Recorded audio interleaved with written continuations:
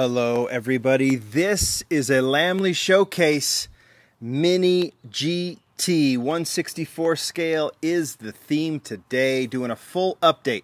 Mini GT sent over all of these models. Some of them are out now, some of them are coming out very, very soon. Whether you're overseas in the Asian markets, European markets, there's different stores that will sell them.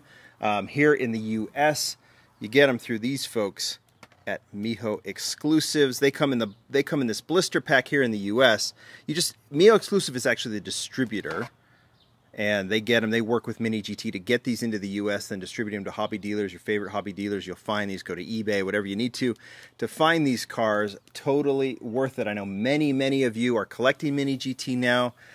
Many of you have figured out how worth it is collecting Mini GT. And here are the latest cars that you can look for. Like I said, depending on your market, some of these are out. Like I said, with Miho, sometimes it's a little bit afterwards, but they all will be available coming up very, very soon. And I want to show off some of these. Some of those I actually have shown. Sometimes they'll send me prototypes, and we'll get to those, and then to show off what's coming, and then we get the actual models. So let's start with those. Actually, we'll start with these two. They are the Audi RS6 Avant in red and blue. We'll take a look at them quickly, and this one is absolutely a stunning model. Detailing, I think the highlights for Mini GT, if you aren't collecting them, and one of the reasons I think you should collect them, is obviously realism. These are all 164 scale, done to as closely done to scale, I shouldn't say scale, and to detail as much as you can in 164. There's brands like Tomic Limited Vintage, Auto World, several others that I collect. Mini GT follows in that. And what I like is, like, Tomic Limited Vintage has so many Japanese and some European, like, classic stock cars. I love Auto World because they focus mainly on American cars. It's kind of the equal. And then Mini GT kind of falls in the middle they kind of come from all kinds of angles to do a lot of racing cars. And then I love Global 64 from Tarmac Works, which fills in a lot of those gaps as well. And I mean, when you collect, we all collect what we want. For me, collecting those brands outside of the Matchbox and the Hot Wheels that I collect really gives me some beautiful replicas of some fantastic cars. And these two Audi RS6 Avants are examples of that. Love the red and the blue.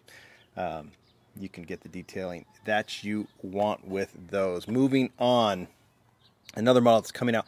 Big fan favorite is the Land Rover Defender 110. This is the British Red Cross Search and Rescue version. I think this is very interesting because this model, well, first off, I'll show you the top before I put it on the turntable so you can see this rack. And then I would also kind of point out these cool steps. I don't know if these have been on the model before. So you'll see the casting itself, the core of the casting is the same, but what Mini GT will do is add some detailing to these like I said, a different grille or a different roof rack, something like that, to make these pretty exact. And I think this one is fantastic, the Land Rover Defender. I'm interested that they have the cross on there. I know that Hot Wheels and Matchbox can't put a cross on there, at least with US replicas. There's a reason for that. I can't remember, but maybe these kind of replicas they can do. And I think that Defender Search and Rescue version is pretty darn cool. Moving on, let's get to a pair of Supras. We have the classic A90 Right Toyota Supra in dark green pearl metallic, and the Pandem Toyota GR Supra V1.0 in black. So two different eras and two very different cars. We'll start with this green version. Forest green, kind of a metal flake forest green, stock wheels. Mini GT will do the stock cars. We'll see a couple, well, at least one more, right? Two more. And then they'll also do the kit cars like the Pandem. See, again, that's where I think it falls really nicely, at least within my collecting realm, what Mini GT does. So the Supra's cool. I have the Auto World version, which I think fantastically doesn't have the spoiler that we're so used to. And now you have this stock version, although Auto World's doing another one. But it's nice to have both brands tackling the Toyota Supra, and this one looks really good in the stock forest green version. And then you have completely on the other side of the world, or the other side of the scale here, is the brand new Supra, but done with the Pandem kit. This one I could have put with the Pandem GTR because it's got the same wheels, right? It's got that black trim, Pandem logo all over it. You know, I see the Supras on the road, and I really like them, the new Supras. I'd say they don't need a kit. Obviously, Pandem is Pandem. What are you gonna? You can't argue how cool Pandem is, but that car is so extreme looking. At least at this point, it's kind of. And I'm not talking about this. This is a great replica of it, but I think the car doesn't need much of a kit, right? To have its kind of extreme look. Although, you know, the fake intakes on the Supra is a bit disappointing, but other than that, I think this one looks cool. And this one, I love the gold and black combination. We'll get another car here soon with the gold and black combination, which I really dig. So that's the Supra. Then and now, if you will. We'll get those out of the way and move on. Let's see, where should we go now? All right, 2 more stock cars. You can see we're getting to the big boy here, but let's talk McLaren Senna and BMW M3 AC Schnitzer S3 Sport, which I think looks fantastic. Let's start with the McLaren. None of these, I don't think anything we're seeing here are new castings. Some minor details, I think, to some of them, spoilers and such, but all of these we have seen before. The McLaren Senna obviously is one. I think this may have been one of the very first Mini GT models, and here it is in, what do they call it, Antares Blue, and boy does this one pop. Almost looks like a cerulean blue, which I think is a beautiful color. Big fan of that color combination, especially with the black here. Makes the wheels pop, makes the details pop. You can see it on the spoiler. You can see all the detailing here, what Mini GT does, and the McLaren looks really cool. Hot Wheels does a nice job. For what they had to work with, I thought the McLaren Senna by Hot Wheels is pretty darn cool, and this one really, but this one, you have a lot more to work with Mini GT, and I think they nail it on this McLaren Senna. You guys can tell me what you think about that.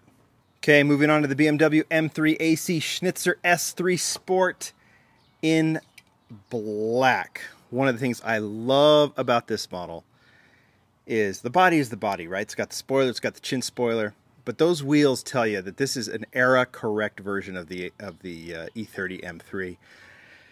And I like that. And Glenn has talked about this. He's, you know, you're going to see some modernized versions of cars, but for the most part, when he's doing a stock version like this, he wants everything to look era correct. That's why when you do the wheels, the stock wheels for these cars, he said this with the Calsonic and things like that, is that he wants to put like 90s era wheels, and that's what you definitely see with this BMW, is the proper wheels. This one looks so mean in black. This one might be my favorite version of this casting, the E30.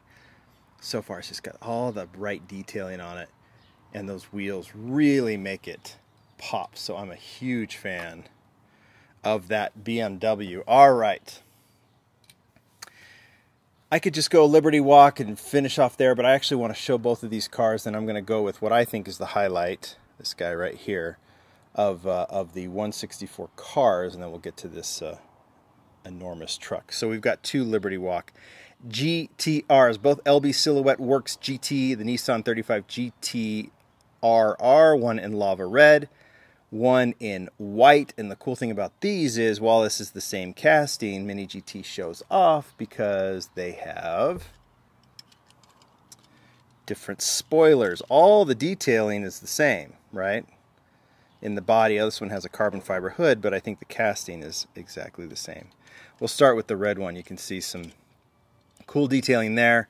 I think that the Liberty Walk models, like, I think the GTR was the very first Mini GT model, the Liberty Walk GTR, and it was nice, but you can see where the brand has come. This is a crisper casting. They've done a lot of variations of the Liberty Walk GTR. This one, you know, you gotta get these detailing right with these kits and everything, and they really did with this particular version of the Liberty Walk GTR. I like the red one. Really dig the color combination on this white one. White with black wheels, another combination I like. I even like this spoiler better. But again, the detailing is there. This is the replica of the car you would see in real life, and it looks amazing. One of these days I'll put, I mean, you can just see the little detailing. Look, if I just pull this out, show you the chin spoiler. I don't know if that comes through, but you can see right in the front wheel, you can see it says LB Works, just small there in the front. That's kind of detailing that I really dig that Mini GT does. Those are the Liberty Walk GTRs. Dig those. Now let's get to, before we get to the big truck, let's talk about these Bentleys. Bentley Continental, it's an okay car. Bentley Continental GT3, amazing car, and these replicas are cool. This is proper, right? This is the number 107 in green. Oops. This one I actually previewed a while ago. This is a livery that we have seen before, right? The number 107. It's all stock. Everything is there. You can see the 100th anniversary with Bentley, 100 years. You can see the proper sponsors on the side, all the detailing on the side and the back, all of the racing detailing, and I love on these intakes in the front, the mobile deco there. It's just, or the mobile logo right there in the intake. I love that on the 107. The 107 on the grill is very cool too. I mean, these are beautiful, beautiful replicas. As much as I like that stock green one, check out this gold one. It is amazing.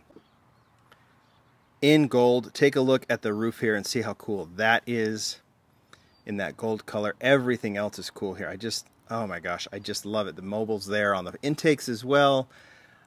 I love the green one because it's a replica of a very well-known car. This gold one, I just think strictly from a display and from a collector standpoint, I really, really dig that one. I'll take this one as my 164 highlight. Make this one my highlight, and then of the cars, right? Then I'll probably go with the BMW E30 M3, and then the McLaren. The wagons I've already praised the wagons, but this gold Bentley is fantastic. All right, let's talk Mercedes-Benz Actros in Liberty Walk livery. No kit needed for this one. You just need one badass truck, and that is what is here. I just think this is the coolest thing. I have shown this truck before, right? They've done it as a hauler, and they've done it as a container truck before. There's been the Maersk containers, which we got to show how cool those are. And then, of course, there's Evergreen.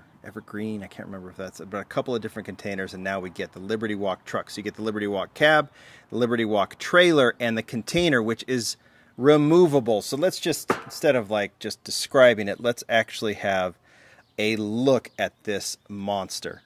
Already well done in scale, right? 1/64 scale, but there's so many details that you have to take in. Obviously too big for the, well, we'll show the cab on the turntable, but let's start with the actual container. And I think the first thing I got to do is this. This thing is heavy. All metal from top to bottom, side to side. The whole thing is metal. Just like containers, this is truly a replica of a small, or of an actual container that you'd see on a big boat, you'd see on a train, and obviously you would see on a truck. Can you imagine seeing a train with a Liberty Walk container on it?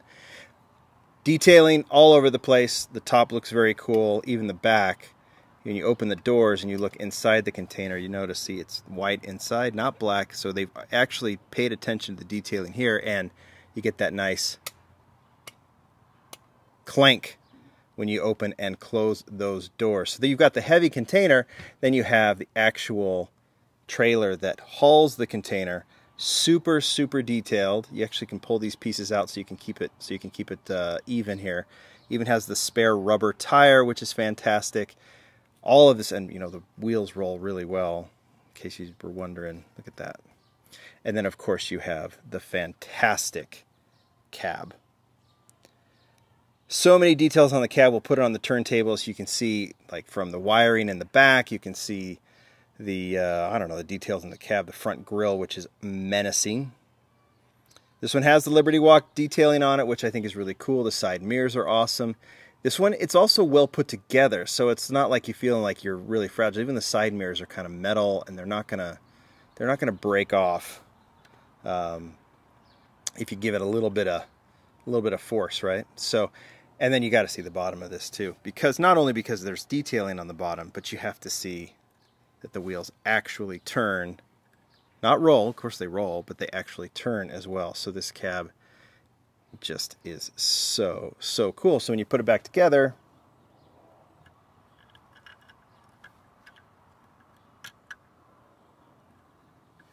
and add the container, you've got yourself one cool truck. Now, kind of put it here, turn the wheels, How cool is that? These container trucks are not cheap, but they are worth it. Maybe you don't get every one, but if you're a Liberty Walk fan, I highly suggest getting this one. There you go. That is your latest Mini GT update. These will be out very soon. Tons and tons of highlights. You guys tell me which ones you want, which ones you're going to get. Go on from there. Thank you, Mini GT. Thanks, everybody. Enjoy this. Bye.